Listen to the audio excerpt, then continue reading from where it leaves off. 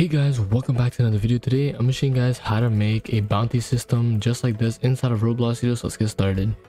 Alright guys, so the first thing you want to do is go to replicate storage, and we're gonna add in a folder. Inside of this folder we're gonna name this folder to bounty replicated storage. Now we're gonna add in a bindable event.